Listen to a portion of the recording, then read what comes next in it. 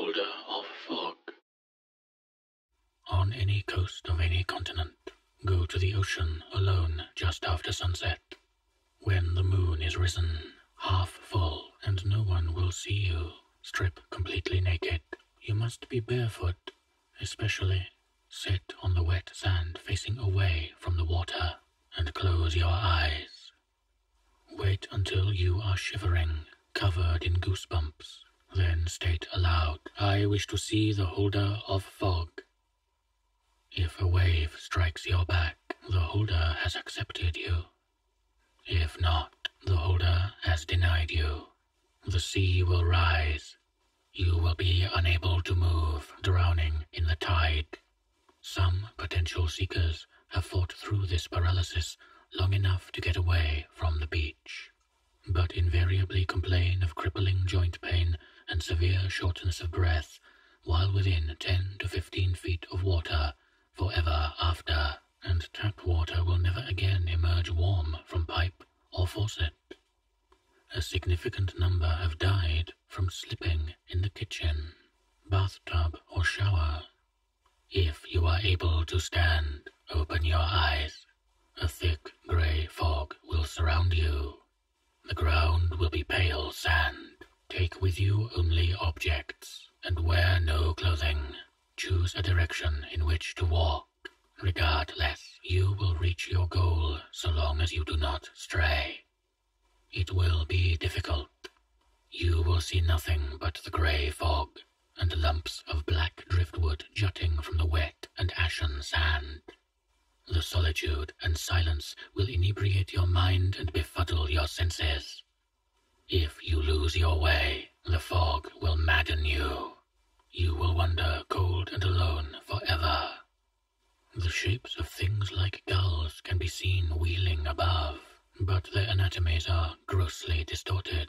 Similarly, the things that splash half-seen off the dark shore are neither fish nor serpents. Pay no heed to the sounds coming from inside your skull or the growls out in the fog. They should leave you be. If they don't, you have not yet failed this quest. They will hunt you in the shifting mists to tear you to shreds. But some objects may serve as weapons against them. There is much trash and detritus along the beach, all of it sodden and ugly. You will encounter campsites and torn clothing, empty food wrappers and used condoms, rusty machinery and waterlogged old pornographic magazines. All the useless, cast-off, mouldering debris of humanity's passage. Moisture beads upon and slickens everything. Your breath will be ragged and choked within a few hours, and your feet numb to all but the deepest cuts from broken glass and bent nails hidden beneath the surface of the icy sand. You will develop pneumonia, bronchitis, a severe chest cold, or some nasty combination of these ailments. It is recommended that you allow 6 to 8 weeks of bed rest after attempting this test. Eventually, you will reach a series of dunes, and after these, a crumbling mountain castle of wet-packed sand.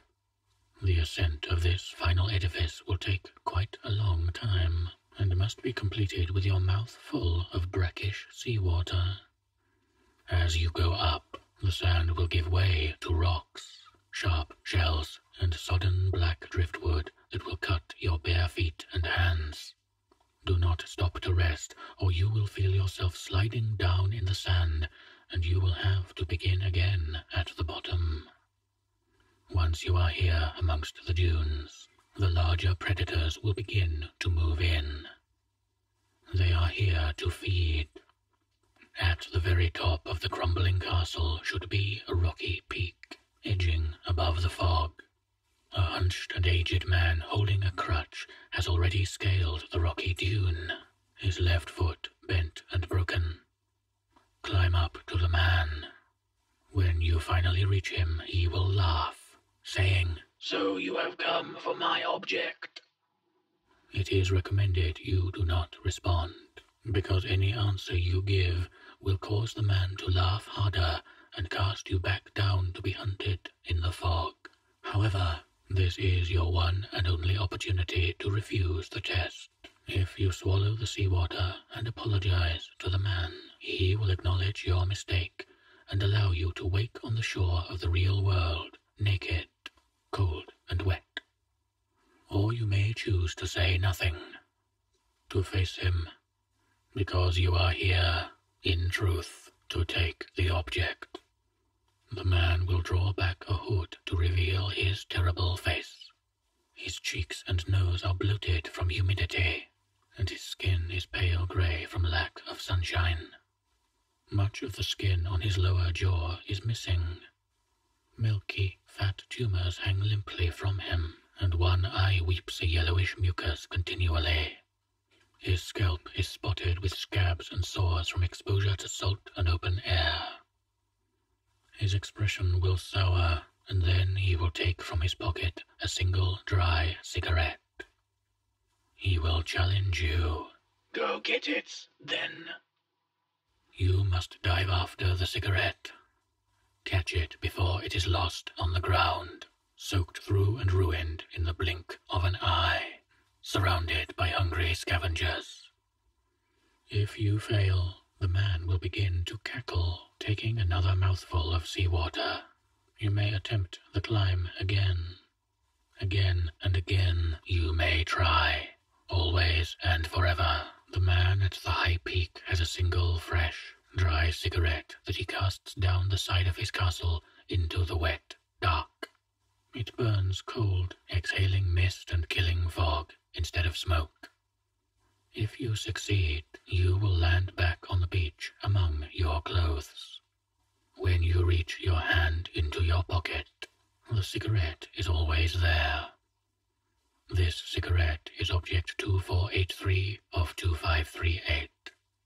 You breathe only poison. Now your lips leak